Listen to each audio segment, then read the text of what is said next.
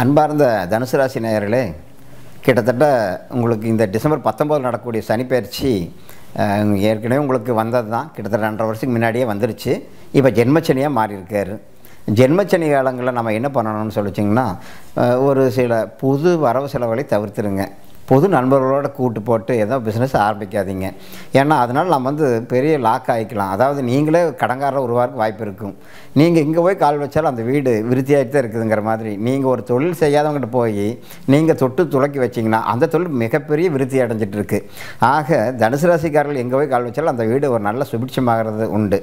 இப்போது இந்த ஜென்மச்சனியில் நீங்கள் புது முயற்சி எடுக்கிறேன், புதுசாக ஏதோ செய்ய போகிறேன்னு சொல்லி போட்டு கடன் வாங்கி எந்த ஒரு காரியம் தொட்டிங்கனாலும் அது உங்களை பெரிய கடன் சுமையில் கொண்டே தள்ளிடும்.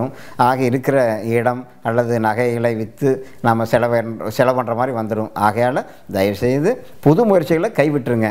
நீங்கள் கூட்டணி சேரக்கூடிய அந்த நபருடைய ஜாதத்தை பார்த்து அதுக்கப்புறம் கூட்டு போட்டு அந்த தொழில் நடத்துங்க. ரொம்ப நல்லாயிருக்கும். மற்றபடி பார்த்திங்கன்னா பெண்களை பொறுத்தளவுக்கு என்னென்னு கேட்டிங்கன்னா, இந்த 7.5 சனி ஜென்மச்சனி வந்தாவே வாய் சண்டை அதிகமாகும். அப்போ தேவையில்லாத ஒரு கருத்துக்களை கணவன்கிட்ட துணிக்கக்கூடாது, பேராசைப்படக்கூடாது. ஏன்னா பக்கத்து வீட்டில் ஒருத்தர் ஒரு பொருள் வாங்குகிறாங்க, நம்ம அந்த மாதிரி பொருள் வாங்கணும் அப்படின்னு நினச்சிக்கிட்டு நீங்கள் பண்ணக்கூடிய அவரை போட்டு ப்ரெஷர் வைக்கக்கூடிய அந்த காலங்களில் வீட்டுக்குள்ளே பெரிய பகமை வர்றதுக்கு வாய்ப்பு இருக்கும். ஆக கணவன் உறவு பார்த்திங்கன்னா கண்டிப்பாக துண்டிக்கிற அளவுக்கு போயிடும். ஆகவே இந்த 7.5 சனி காலங்களில் தனக்கு கணவரை நல்லா வச்சுருக்கோன்னு நினச்சிங்கன்னா மனைவிமார்கள் எந்த விதமான சண்டை சச்சரவு இல்லாமல் போகணும். அதிகமாக சனிக்கிழமை சனி விரதம் இருந்தாங்கன்னா பெண்களுக்கு மிகவும் நல்லதாக இருக்கும். மாணவர்கள்லாம் என்ன பண்ணலான்னு சொல்லிச்சிங்கன்னா, இப்போ படிக்கக்கூடிய இந்த நேரத்தில் சனியுடைய தாக்குதல் அதிகமாக இருக்கும். அப்போ ஞாபகம் மறதி வரும். நாம் வெடி படிப்போம், காலை 5 மணிக்கு எந்திரிச்சு படிப்போம். ஆனால் அந்த சப்ஜெக்ட்னு வர்றப்போ அங்கே போய் உட்காந்தா அந்த ஞாபகங்கள் பூரா மறந்துடும். அப்போ நாம் என்ன பண்ணணும், இனிமேல் அந்த மறதி வராமல் இருக்க எப்பவுமே சரஸ்வதியுடைய ஸ்தோத்திரம் சொல்லிட்டு போங்க, மந்திரங்கள் சொல்லிட்டு போங்க, காயத்ரி மந்திரங்கள் சொல்லிட்டு போங்க.